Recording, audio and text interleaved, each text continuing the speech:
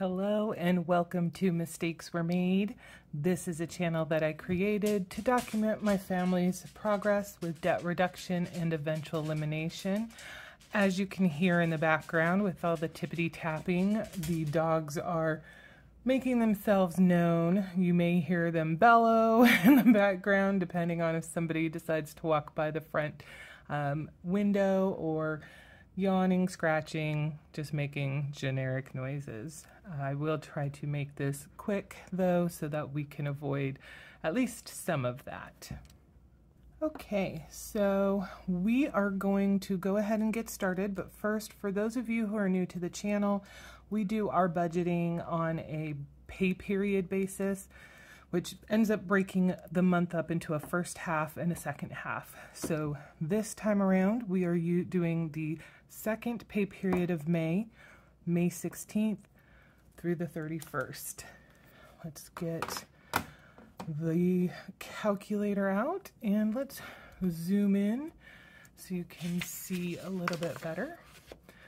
All right, now this is going to be an interesting month. I have some high hopes for having extra money at the end of the pay period to do some significant debt impacts. So Mr. M's paycheck did go up last pay period. I wanted to wait and see what this pay period's check looked like to hopefully get an idea of what we can expect going forward. Great idea. Unfortunately, I mean, I'm not sad about it, but unfortunately he did get, for the first time in forever, a bonus that was actually included in his standard paycheck. Usually when he gets a bonus, it ends up being a separate check. This time, of course, it was part of his pay. So we still do not know exactly what his paycheck is going to look like on a regular basis. But this time around, it was $21.7934 because of the bonus. I'm kind of encouraged by that because hopefully that does ring true to his pay staying at that 2,000 plus level, but now we'll have to wait till the next one for us to know. The other piece of this month is this is the first paycheck that I am getting since I got my promotion, and what I don't know is whether this amount includes a bonus for myself as well. Now, having gone from supervisor to manager, I did not necessarily expect to have a bonus payout, but it could be because I was a supervisor at the time that the bonus was earned, they still paid it out. I only know this amount because it's showing as pending in the bank account, so I haven't had a chance to actually look at the paycheck. So we will see. Now, of course, miscellaneous income, we don't have any that we are expecting at this time, so we're going to leave that blank. We're doing the same thing with Etsy. No idea if we'll have any sales or not. The buffer rollover that is expected from the first pay period of May, which today is the 13th, so we have not closed that out yet. So some of this stuff is going to be speculative. I know I say that fairly often, but we're thinking it's going to be $200.31. So we're going to go ahead and add all of those together.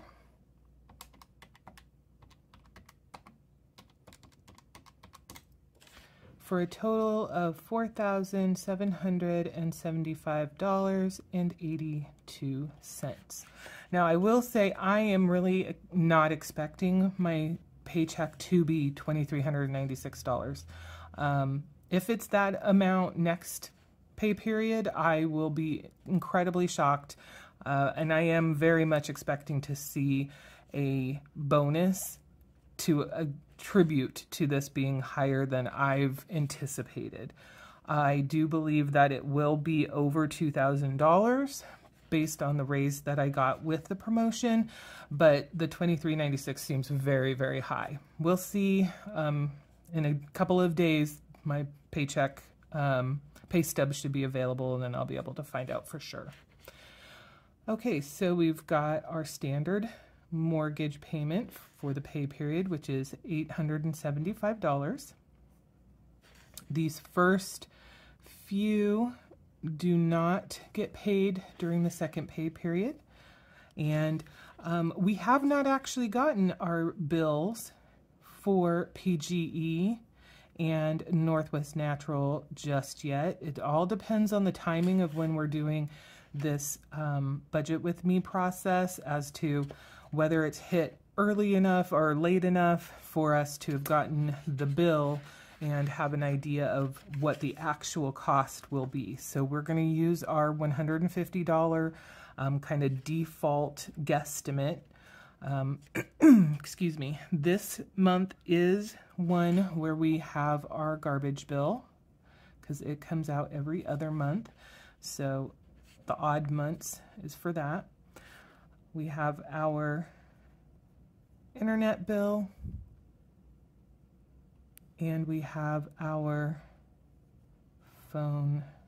cell phone bill. So if we add these together,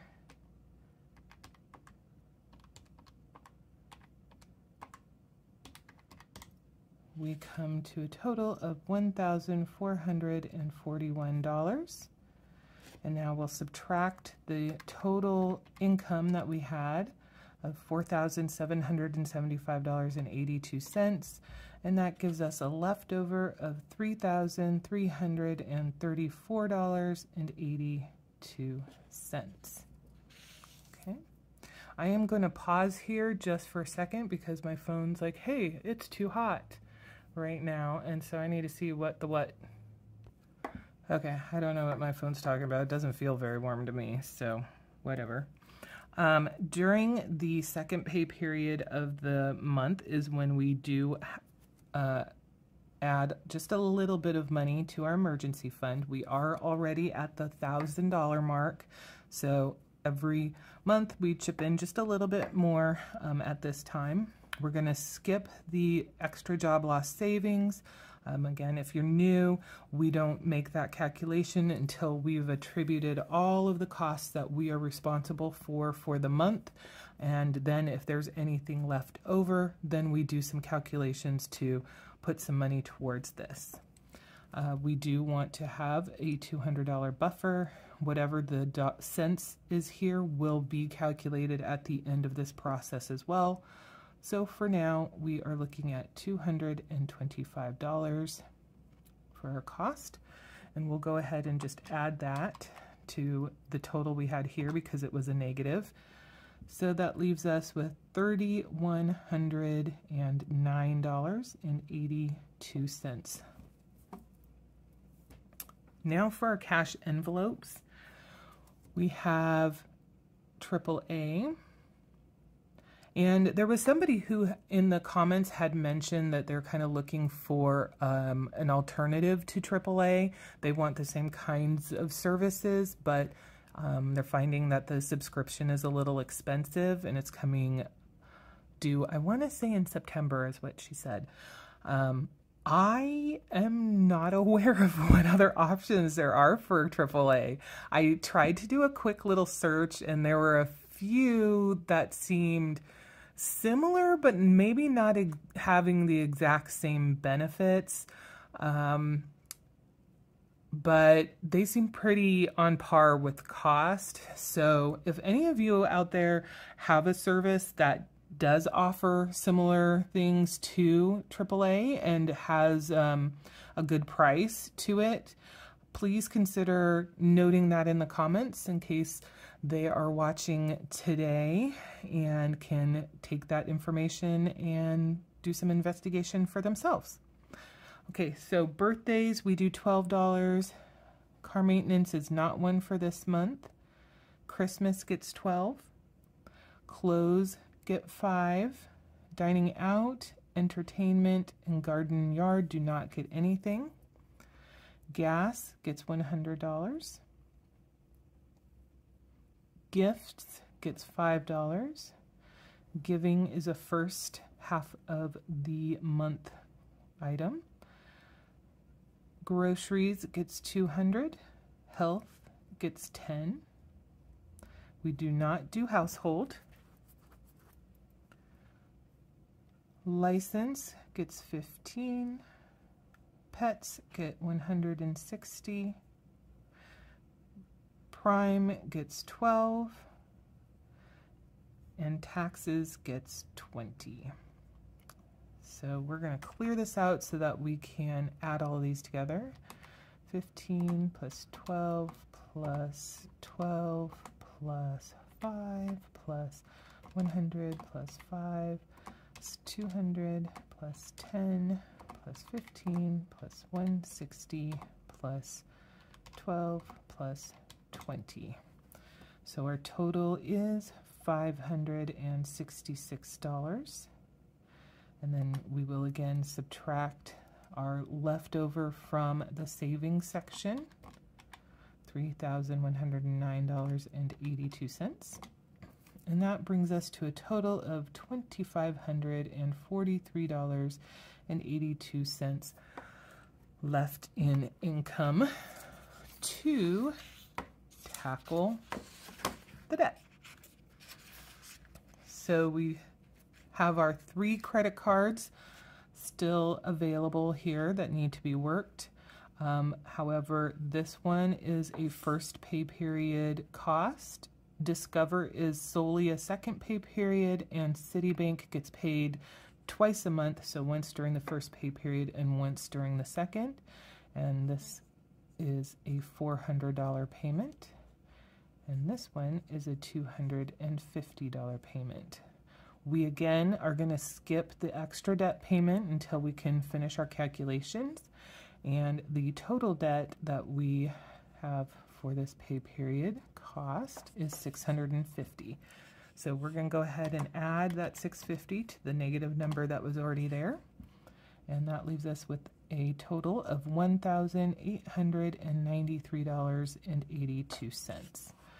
Now I budget $30 of guilt-free money for myself each pay period. And I've stayed on target for the most part. There were a couple of pay periods where I went a bit over, but overall I've done pretty well. We'll take that 30 from there, and we don't need the calculator for this. Gives us $1,863.82. Now, we are not doing the gardening season savings anymore. We'll just X all of these others out. We are saving up for the junk removal. Our goal currently is $500, and I want to say we have $150 saved towards it so far. So this will be a nice chunk to add. We might have 250 at this point, actually. I guess we'll see when we do the budget recap for last pay period, or this pay period that we're in, but the first pay period of May. So we have 100. I kind of did a little too much. Oh, poop. Too many Xing outs. So the total goes there. This is now super ugly, so we're just going to make it as ugly as possible, and right underneath we will, I'm going to add $130. Well, I don't need to do that. I am very capable. I can subtract $100 from there. So our leftover is $1,763.82.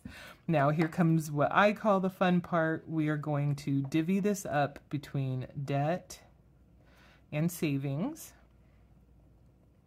And savings gets 25% of this leftover money, and debt gets 75% of this leftover money. And depending on how that actually breaks out, we will put some of that debt and split it again between two of our credit cards. But for now, we are going to put the actual amount in here. So $1763.82, and we're going to subtract 75%. So for savings, we have $440. Then we're going to take that $1763.82 again, subtract 440, and that gives us $1,323 for the debt portion. So we also know that then we have 82 cents here left over. So we're going to fill some stuff back out over in this savings area. First, we will add the 440. And then we'll add the 82 cents to the rollover. Okay, so we're working with $1,323. The way that I like to make adjustments for this is I like to put numbers that are 0, 25, 50, or 75 going to the main debt. So looking at this with 1323, we're just shy of being at the 1325. So we're going to go ahead and make this one $1,300, and that remaining $23 will go to Discover. All right, so we are going to fill that out up here.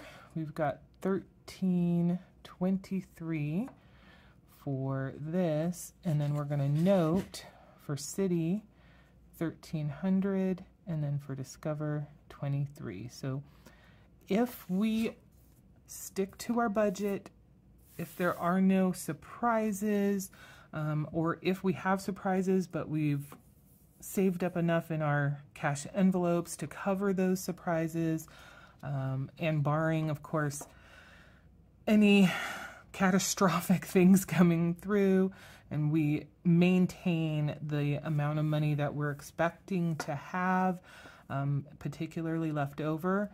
Maybe there might be a little bit extra if we do end up having some sales on Etsy. We may have $1,300 to go towards that Citibank card in addition to the standard budgeted $400. That is amazing, absolutely amazing. Looking to the future, which I am doing constantly, the way the numbers are trending, and of course, you know, life likes to throw stuff at us, so I never bank on things going the way I'm thinking they will. I always do these budget things with a little bit of a grain of salt because you just never know. But if all goes well, if I keep the job that I have through the end of June, that's another big piece of it, there is a very good chance that we will be able to pay that Citibank card off. I am hoping that that is the case, not just that the job sticks around that long, but that the money predictions that I'm doing actually come to fruition, and we don't have anything that deviates us significantly from them, because I would love for us to only have 2 debts left to contend with. So we will see how everything turns out, but I'm very excited. I hope this was an interesting video for you all. Oopsie, I'm gonna just move out a little bit here. If you have any feedback, suggestions, and or ideas, just want to do a comment, say hi. I absolutely love all of the comments that people have been making. You guys have been incredibly supportive, and I'm very glad that you're here and watching. As always, if this is something that you're interested in, you want to see how we continue to do in the future, especially when the job piece goes away, please consider subscribing so that you can stay on top of all the stuff that we're doing. Alrighty, well, that is it in a nutshell. We will see you in the next one.